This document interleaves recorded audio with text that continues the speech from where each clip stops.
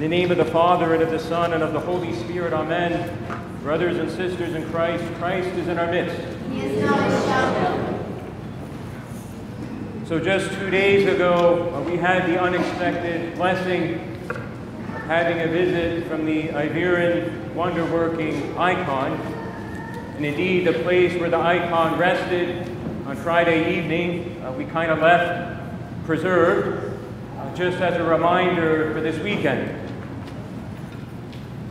And indeed, any time we come into contact with something divine, any time we come into contact with God's energies or activities, when the departure of that experience happens, we miss it. And indeed, certainly it leaves us with something. But in many ways, the empty icon stand had a feeling of the empty tomb a little bit. And so it should. You know, many of us reflect on our Holy Week experience, that during those very deep and profound services, all week we feel in the presence of the divine, as though we are with Christ and his disciples. And then, of course, when Bright Week comes, it's palpable. In a very experiential way, we feel the presence of the empty tomb. And so we keep a vigil of that in our hearts during Holy Week. And indeed, for the rest of this weekend, we've done the same with the place of where the blessed icon had rested on Friday evening. And yet the presence of the icon in the church clearly revealed the hearts of many, as any encounter with the divine does. And it was very profound, the reactions that people had to it. And it made many across the board emotional. Many of us felt very pulled towards it, and it very much revealed a yearning that exists in our hearts all the time, but tends to get covered up and buried by the stresses and busyness of this world. And yet under the layers of the stresses and busyness of the world, there's very much a yearning, and perhaps even for some, a desperation for direct contact with God, or even perhaps for some, an affirmation of the divine, that it's real, even that it exists. And so after having had an experience and visit, as we did, from the wonder-working icon, there's a sense of wanting to hold on to it, right? Not wanting to let go, to somehow preserve the experience. You know, maybe it's in the fragrance of the myrrh, trying to keep that Q-tip still wet with the myrrh, wanting to preserve the memory of it even. But brothers and sisters, we are taught a lesson that oftentimes when we have these encounters with the divine, with God's energies and activities, that we just can't hold on to it in our life in this world, and it's much like trying to hold on to a fistful of sand. We all know what that's like. The tighter we squeeze, the more it spills between our fingers. Or it's much like the glimpse of a sun on a cloudy day. It shows itself only then to hide behind the clouds of this world. And so sometimes God allows us to catch glimpses of him. We catch glimpses of him through our encounters with him, through signs, through miracles, through his energies. But we can only have it even for a time, and it leaves each experience, hopefully, that we accumulate in our life. It's like a trail of breadcrumbs leading us to the kingdom of God, right? But we want to hold on to it. But the reality is, brothers and sisters, we have to wait, right? We have to wait for the kingdom of God in order to have a more permanent taste and experience with these little glimpses that God allows us from time to time.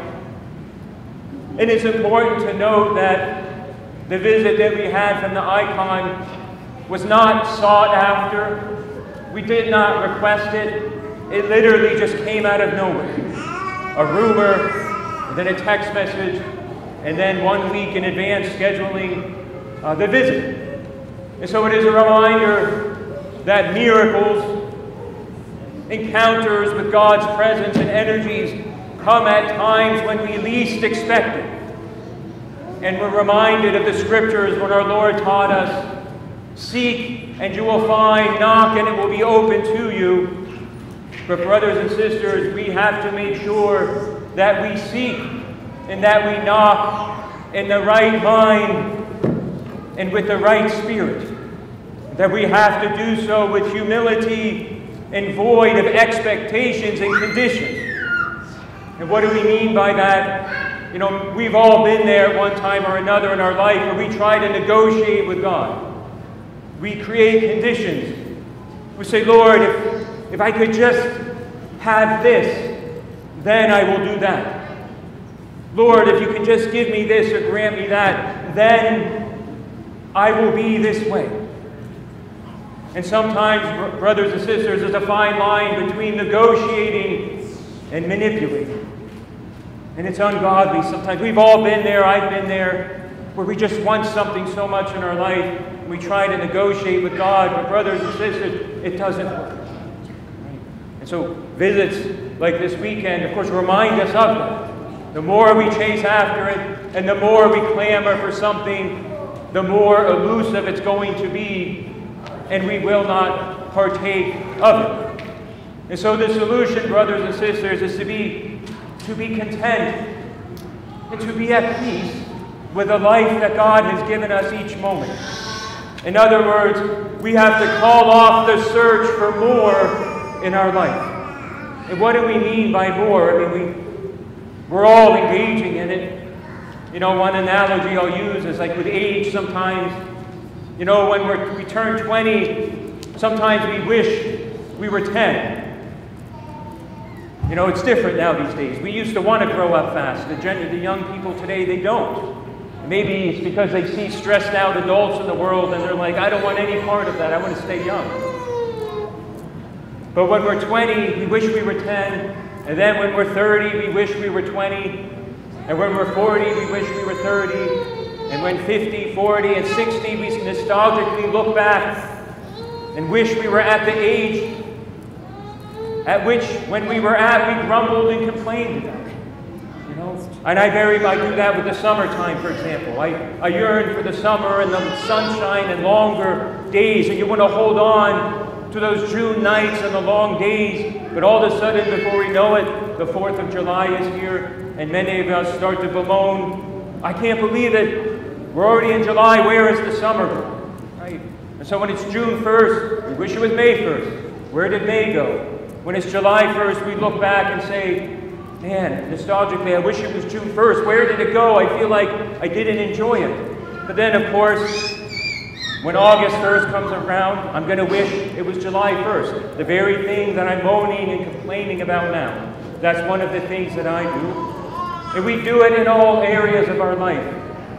We yearn for something else, and then, as time passes, we then start to yearn for the past and what we had but grumbled about at that time. And time again, we're faced with the reality, brothers and sisters, that if our life changed for the negative, we would be yearning for the very thing that we've been complaining about. And at some point, we have to say to ourselves, what am I doing? Right? What am I doing to us? This doesn't work. Our life is in the now. God is to be found in the present, not in some future circumstance. Our life is now, in the very things that we take for granted in the present moment. And if we catch ourselves yearning in the wrong way, yearning for things outside of God, yearning for a certain age, for a certain month, for a certain time, we're not living. And we're moving out of the space of where miracles and encounters with God's energy occur. And even with the seasons, if we only live for summer, I should be pitied. What about the winter? What a tragedy to just try to white knuckle it through the winter months of Pittsburgh. What a tragedy. That too is our life. And so the goal, brothers and sisters, is to create the right conditions in our life, the right condition of the heart, the right mindset, so that those miracles and encounters with God may occur. Because they have to occur in the right conditions, because if they do not, it could actually cause harm to us. And maybe many parents could relate to that. Maybe our child wants something, but because of the way they're acting or the condition of their heart, we know if we give it to them at that moment, it's going to hurt them. It's going to reinforce something negative in them. The begging, the negotiating, the expectations, the entitlement, or it can lead to spoiling. And so we want to give it to them, but we have to wait until the time is right, until they're in the right heart and mindset. And brothers and sisters, that's how it is with us and God. He wants to give us what we yearn for, but we have to create the right conditions inside. The conditions of humility, of peace, of gratitude, of being content with the life that God has given me, where I am now and what I am doing right now, even when it's gray and cloudy and miserable. No matter what age, no matter what time of year. To say that this is it, this is the now, not always yearning for something on the future horizon. And brothers and sisters, the visits of these wonder-working icons, they teach us that. And if we look at where they occur, they don't occur in great places. They don't occur in great cathedrals. They occur in the most humble of parishes that are almost forgotten. A tiny mission that doesn't even have its own church in Hawaii that fell forgotten by the church in the mainland United States. A tiny country church in a small town, Taylor, Pennsylvania, the great verse-streaming icon that is there. A tiny church that nobody knew about. Even if you lived in eastern Pennsylvania, nobody heard of Taylor, Pennsylvania. And yet this is where one of the most profound verse-streaming icons took place.